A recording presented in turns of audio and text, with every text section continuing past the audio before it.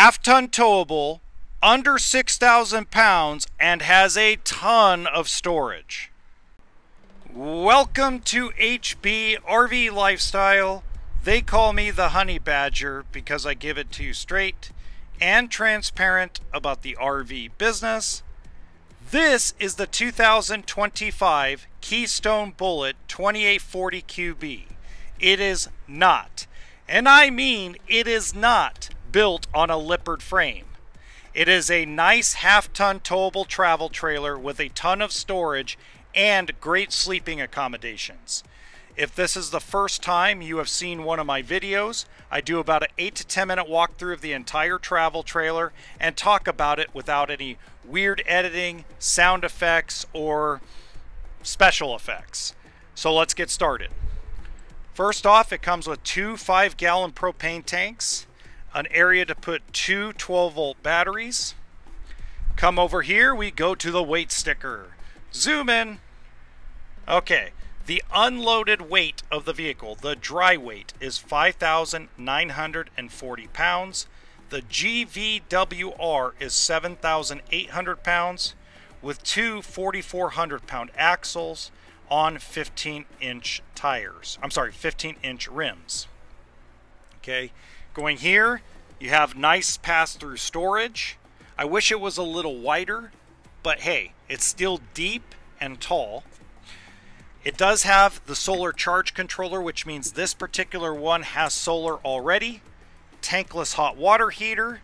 And as you can see, if you haven't seen the other walkthrough video I did, endless hot water. This unit is equipped with an on-demand hot water heater. Sorry, I have to have some sarcasm when it comes to RVs. Now, a lot of you have told me you love the on-demand hot water heater. I'm indifferent still. Maybe it'll grow on me, just like the 12-volt refrigerator has grown on me. But let me know what you think in the comments section. Would you rather have a hot water heater with a tank, or an endless tank, or a tankless hot water heater? It's prepped with a backup camera, or prepped for a backup camera, I should say. If we look here, it's got storage similar to like a Class C motorhome. You have all this big pass-through back here. So you have two outside storage areas. And to me, that's important, especially if you have a family of, let's say, 4 to 6 to 8 going with you.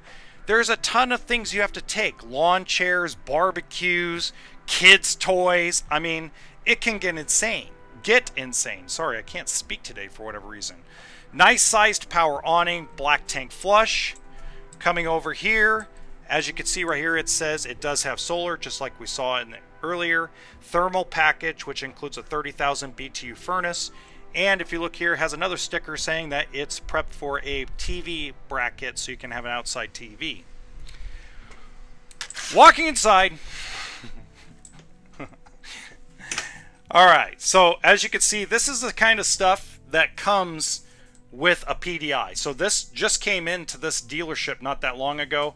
And again, this is the little things that always have to be reattached every single time we get a new travel trailer in. Remember, this thing goes down the road for like 3,000 miles. Well, actually like 2,200. So things come loose. That's the reason why we have to do a prep. That's just a trim piece. You got a walk around queen bed. We're going to look at the closet space inside real quick. By the way, if you enjoy the way I do these walkthrough videos, please hit the like button and subscribe to the channel, as it helps the channel grow. If you don't like the way I do these things, give me a little criticism in the comments section. Let me know what I can do to improve on it. Maybe you do like weird editing. I don't know. Okay, coming into the living room, you have your fold-down sofa, U-shaped dinette. Now, what's interesting about the U-shaped dinettes, we're going to see if this one has it. See that little hole? That means you can lift out the cushions, lift that up, and you actually have storage under that side of the dinette and this side. So you can actually store stuff under the dinette as well. We'll call it hidden storage. Now, me personally, I prefer the cabinet doors rather than doing that. And my biggest thing I love, and I really love, is when it has the pull-out drawers. So, you know, we can't have it all. Not everybody builds them the same way, right? Okay, the kitchen has decent counter space. Not great, not bad, but very decent. I love the one-piece sink because the one-piece sink means I can cook chili, tortilla soup, pozole. You know, you need big pots and pans. You need a big sink to be able to wash those pots and pans. I love that. A lot of you said you liked a two-piece sink. There's nothing wrong with liking that. TV, which is directly across from the couch and dinette, so nobody has to cock their head to the side like that. Okay, so you got a 3-burner stove. Let's look at some of these drawers. Those are decent. Not great, but decent. They're deep enough where you can still fit a lot of your utensils. That's a decent little area. I'd probably say that's for a trash can. You let me know what you think. Oh, look at this. Oh, I didn't see this coming in. You can open this from both sides. Look at this. Oh, that's bitchin'. I like that. That rocks. Oh, look at that. More drawers. Boy, that's smart. That feels like it's not a waste of space. I like that. Okay, coming over here. Of course, you have a microwave. Then you got your 12-volt refrigerator. If you guys don't know, the propane electric is almost gone out of this industry. And I did a video on that. If you want to look it up, I actually did do a video on that. Okay, we're going to close that for now so we can get to this area, which is the pantry. So it's kitty cornered into the corner of the wall, so it gives you more space. It may not have the length, but it has the depth. Same thing at the bottom. So that's pretty good storage and good pantry space. Now the weakness. The weakness is the bathroom. Good Lord. Now, some people might consider this a positive thing, that the toilet is in kind of a weird area where you kind of feel like you're in a sardine can. So for the gentlemen that like to spend time sitting and reading on their phone, you're not going to be able to feel comfortable enough to do that in here. So it might be quicker. So that might actually be a benefit, especially if you get a large family. So I look at it from both sides. Good counter space. I just wish they used the bigger sink. And then again, the same shower as the 2240RK. You're going to see a lot of the showers are very similar. It's got the pan inside, so it prevents a lot of water from splashing around.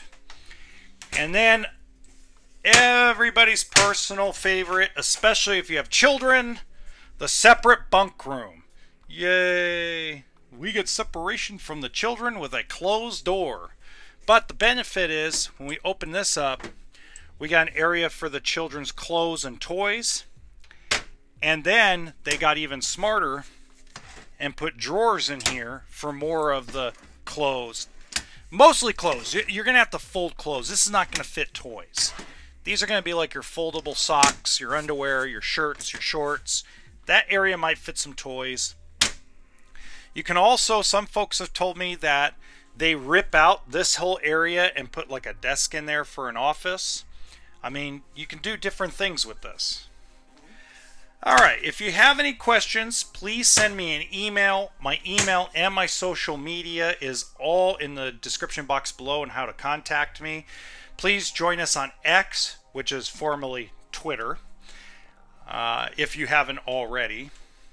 Also, there's merchandise store link in the description box below, so you can get your shirts, your hats. Everything helps the channel grow. And in the top right-hand corner of this video, there's actually another bunkhouse travel trailer. It has a separate bedroom that I think you'll like better. It may be a little bit older, but I think you're going to like it better. And then until next time, remember, toolkit and sense of humor.